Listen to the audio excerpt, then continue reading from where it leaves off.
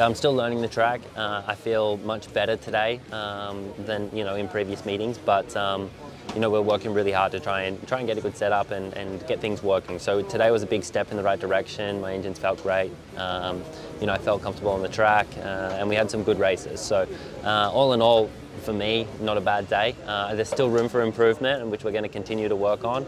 But against a really tough team today, Ross are a great team and top of the league for a reason. So it's definitely a positive for me to have a strong result.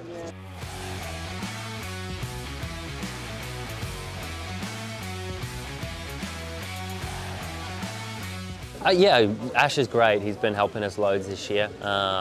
Even from the last match to now, we've done tests here at the track, and we're on the phone and working with me and my team.